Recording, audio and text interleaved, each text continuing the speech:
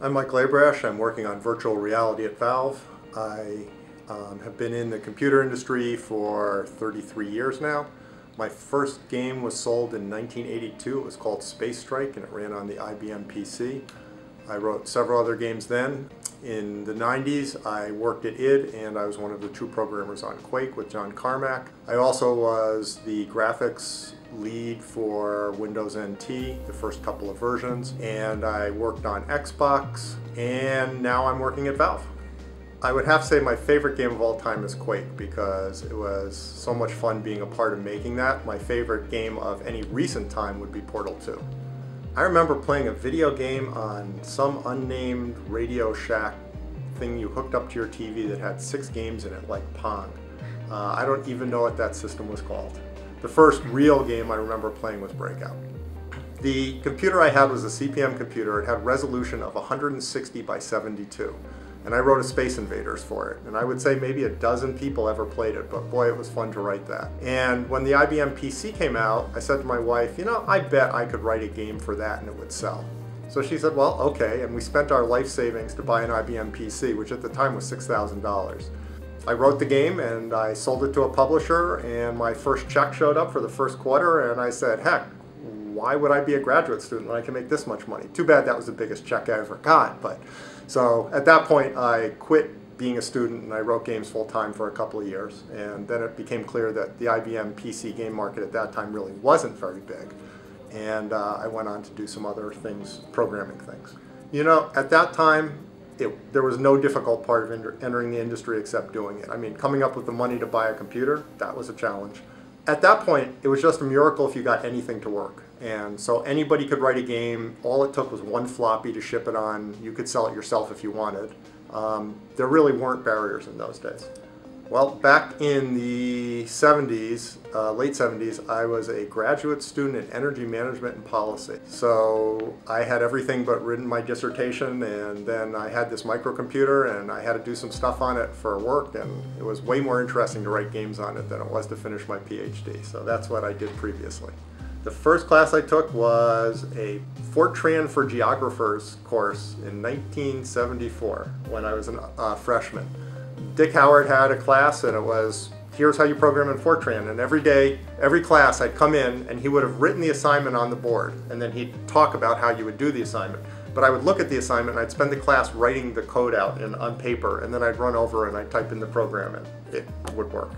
I never listened to what he was actually saying, but that was a lot of fun. And then I took an assembly class that summer, and suddenly I remember there was a point at which I realized that this wasn't another language, this was how the computer worked, and that was quite a revelation. All the skills I had 10 years ago even, let alone 30, they're really not useful except for how to analyze problems. I mean, in this industry, it's like a shark, you just keep moving, and so you really do have to keep teaching yourself new things. Until recently, I would have said that the most difficult and challenging and interesting one was Quake, because so many different things had to be solved simultaneously. 6 Degree of Freedom, 3D, internet persistent servers, scripting languages, all that stuff didn't exist yet. I mean, heck, Mouselook got invented for Quake. Nobody really knew about any of this.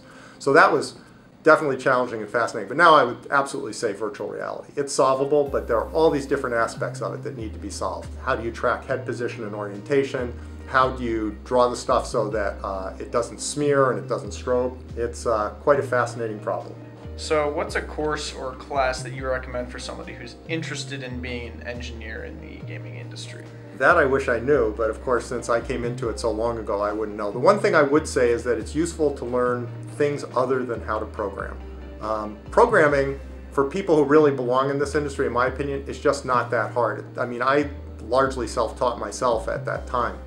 And what is hard, though, is knowing how matrix math works well, knowing how to do things like solvers and image processing and such.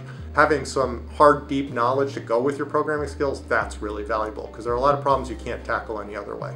The one thing I would say is that a lot of times now people get taught programming at a very abstract level, and that's great for doing big projects, building things in modular ways so they can be maintained and so forth, but it takes you farther away from how programs actually work when they run. And the key to performance, which is my favorite part of programming, is how programs interact with the hardware. And in order to do some things, you really have to understand that. Now, that's more true now than it ever has been for what I'm working on, because in VR, if the hardware doesn't work perfectly with the software, you don't have an experience that you want to have. And so it turns out that there are specific things you can't do until the hardware enables them to happen. And in order to get the hardware to do the right thing, software people have to participate in the process. I'll give you an example, which is that realistically, Quake, as it came out, could not have existed until the internet was fully in existence and had persistent servers. And so that experience of being able to jump in, play with other people, jump out on servers, just couldn't have existed. And you have to make the hardware exist to have certain things. The way it works at Valve is, if you think there's something that is a really valuable thing to do, you should go and do it and see if you can get other people to do it with you. And that's what I did with virtual reality. And it wasn't going, as my previous jobs, it wasn't convincing my manager or up the chain that something was worth doing. It wasn't having someone tell me what was worth doing. It was me thinking about it, doing experiments, saying, let's try this, seeing if other people thought it made sense, heading down that road. And so it really is a very organic process in which there's a huge amount of individual responsibility.